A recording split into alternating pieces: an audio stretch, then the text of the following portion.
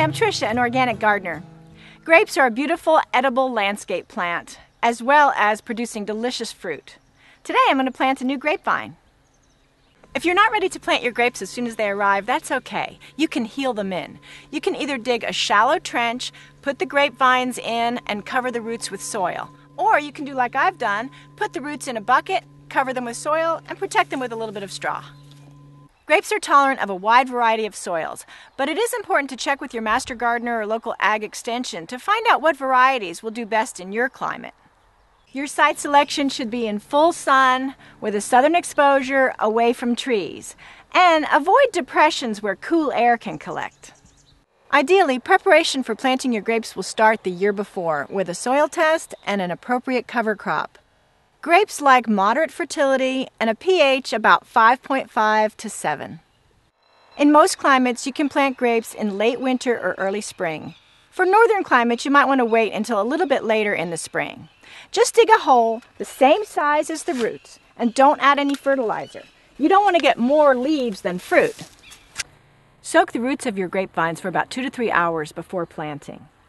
And then you can prune off any damaged roots, but it's important to leave as much of the root system as possible.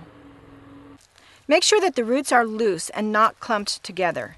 The hole should be deep enough to plant the vine to the same level it was planted before, with a few inches of soil over the longest roots.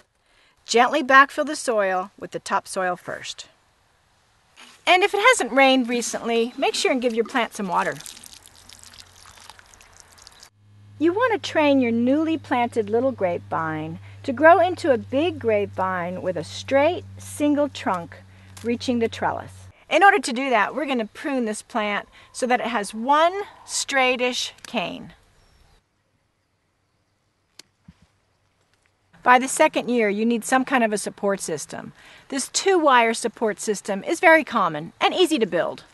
To train your grapevine to grow straight up to the trellising, you may need to do a temporary support like bamboo, and then just tie it together with a little twine or some tape.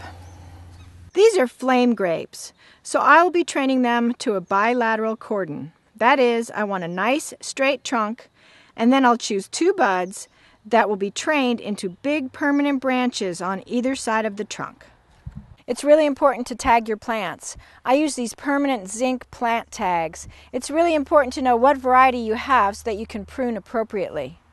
Whether you have a big vineyard or you've just planted a few grapevines, grapes will benefit from cover cropping. So get ready for winter pruning and grow organic for life.